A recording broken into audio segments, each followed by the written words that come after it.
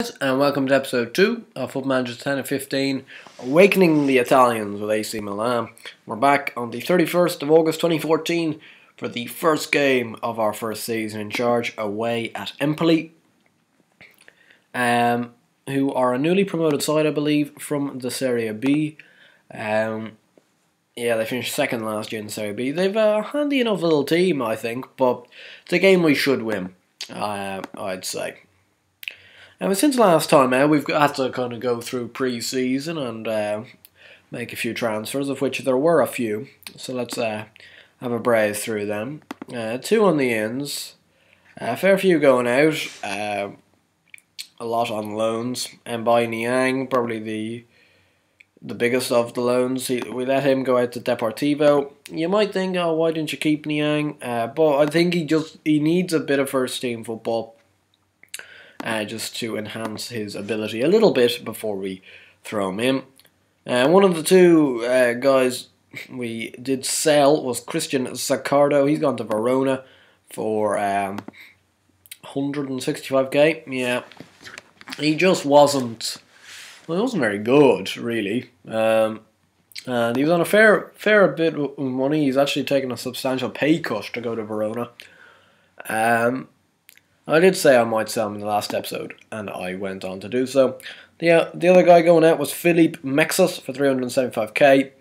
He's been a great servant to Italian football, but he was on 115 grand a week, and his contract was ending at the end of this season. And really, I'm not going to renew it. I wasn't going to renew it, so I decided I could kind of kill two birds with one stone and kind of get rid of him now. So he's a bit on the wages, plus I won't have to let him go on a free. I did get a bit of money for him. Like, he's a decent player, but I think we had to cash in while we had the chance. We've had a load of guys go, or 4 guys go on loan to Benevento, our feeder club in the Italian Serie C. So that would include Alessandro Livieri, Stefano Eolfi, Ivan De Santas, and David Masiero. None of them looking great. David De Malfetta went out on loan. Calabria went on loan to FC Midtjylland. He's probably our best guy going out on loan, apart from Niang. Gamara Ruiz and Modic, all going out on loans. So really the only 2 to look out for there is really Niang and Calabria. On the ins, two players, one fairly common buy early on Football Manager this year is Christopher Ager. You can pick him up on a free transfer from Start over in the Norwegian Premier Division. He's a cracking player. He's a 16-year-old, but he's a cracking player for a free transfer. You know, he's improving quite nicely as well. So far, he's not the quickest guy. That's something we'll have to definitely look into, but he's definitely a guy with plenty of potential. Chuck him in the under-20s for now, and hopefully he can rise to become a good player at some stage. And I suppose the bigger high-profile signing was Ezequiel Munoz for 6 million from Palermo. I was trying to stray away from kind of generic transfers and possibly ones I did get at Villa, even though I suppose if Balanta, like in the Villa one, if Balanta shows himself up at the start of the second season and is available for only 4 million or something, you kind of have to take it. But I didn't want to kind of go and just buy somebody like him immediately. Wanted to put a little more thought process into it and pick a guy who's got a bit of Serie A experience with Palermo. He's 4 or 5 seasons in now. He looks a very solid centre-back, Argentinian. Not fully capped, but has played once for their under-20s.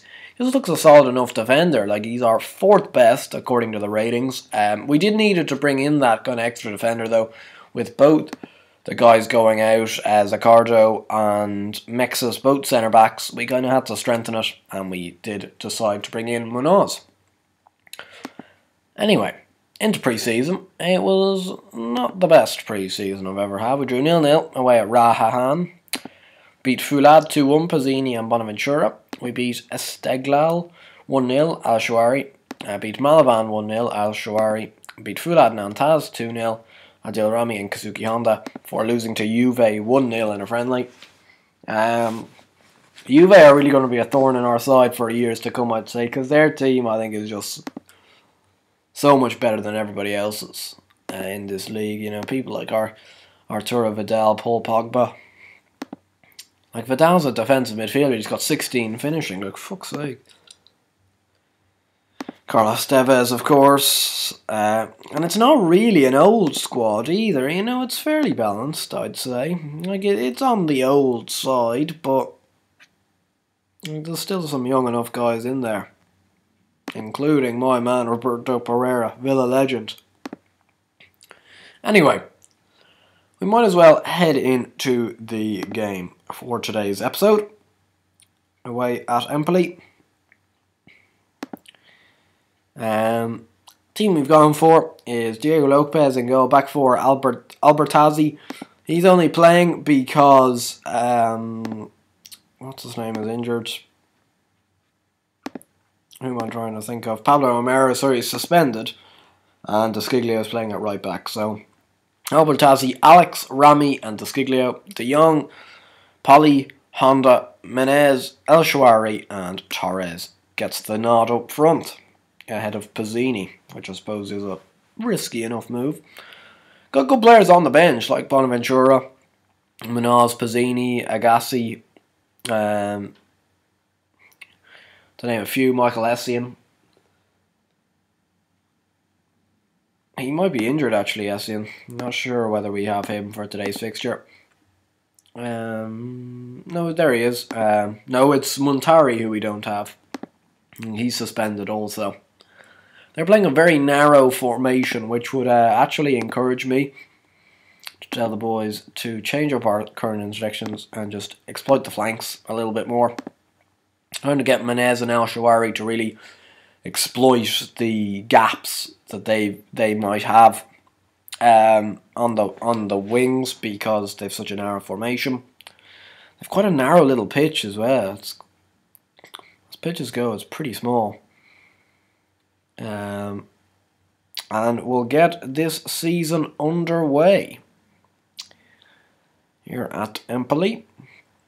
Like, hopefully you're looking at coming out of this game with a win. That's ideal, or that would be ideal. This game is going quite slow. I'm not sure whether that's lag or whether it's just lagging. I think a little bit because it's going quite slowly here. Time usually can kind of speed through. The long and the short of it is nothing really is happening. Like, that's the first really noticeable thing to happen in the 17th minute is a yellow card for one of their players. It is Torres. Desciglio with a poor ball in. Rami, Vecino, Ashwari looking for it, can't find him. Fernando Torres. I suppose that was a clear-cut chance. Seppi with a decent enough save. Torres shows good instinct to get into the position, but poor enough finish to not put that one home. Still 0-0 here. Been a fairly woeful first half so far. Just that little kind of snapshot from Fernando Torres. The only thing that has occurred so far, really, is the odd yellow card here and there, but it has been uneventful. Which makes it even more painful that it's taking quite a while to get through the half. Sometimes when it's just poor, it just goes straight through to half time, pretty much. Here's Alex finds Poli, though. No, can't quite find El Shawari. Here's Vecino. Signorelli, Morrow, Larini, Vecino, Morrow, Larini. Oh no, no. Diego Lopez has scored an own goal already. And we don't have any replays on, which isn't great. I don't think we want to see a replay of that goal, to be honest. And we are 1-0 down at half time. And been pretty well, so we're not going to exploit the flanks, and this time around we're going to go much higher tempo and try and, I suppose, just bomb in across, and we might go a bit more direct as the game goes on. Like, as you can see from the stats, like, we don't deserve to be 1-0 down, but They got a lucky break, and we do find ourselves 1-0 down. And now Jeremy Menez is injured. So this is kind of going from bad to worse. Going to bring on Marco van Ginkel on the right hand side. For Menez, see if he can do anything here. And here it finds Torres, De Jong, Honda, Albertazzi, El Shawari, and it's a good save. Better play from ourselves though, creating something.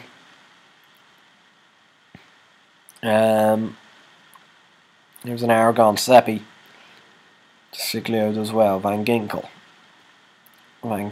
going all the way. Finds Fernando Torres. The two Chelsea men even combining. Van Ginkel on the right swings it in, and Torres makes no mistake this time round at the front post, and it is 1 apiece. But we haven't really kicked on. I was hoping maybe that goal might kick us on, but it hasn't done so really. El Shawari hasn't played very well. We're going to take him off. Only 6.7 for him, and he's also quite tired. What else could we do? Bring on. We don't really have any more kind of impact players to put on in midfield. We've got a defensive-minded midfielders. You know, we've got the likes of De Jong, Essie, and Montari, all very anchorman material, not advanced playmaker material. So it really kind of puts a lot of pressure on somebody like Honda to actually create. And when he's not going to create, we might be struggling for a goal or two this year. And it looks like that's going to be the case today, unless we can sneak a last gasp one. Oh, we nearly could there actually, but scrambled away.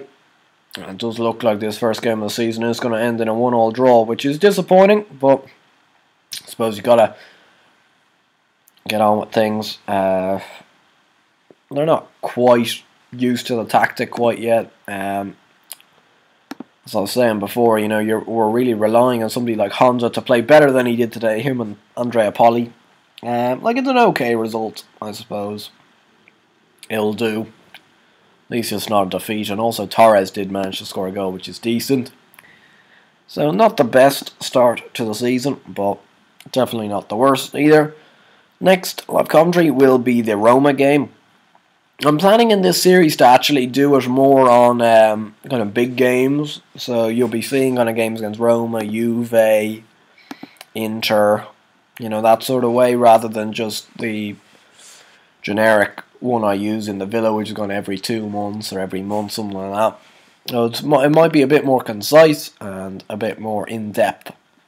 Anyway, if you enjoyed this video for the new series, please do give it a like and subscribe to the channel if you already haven't. I'll see you guys later.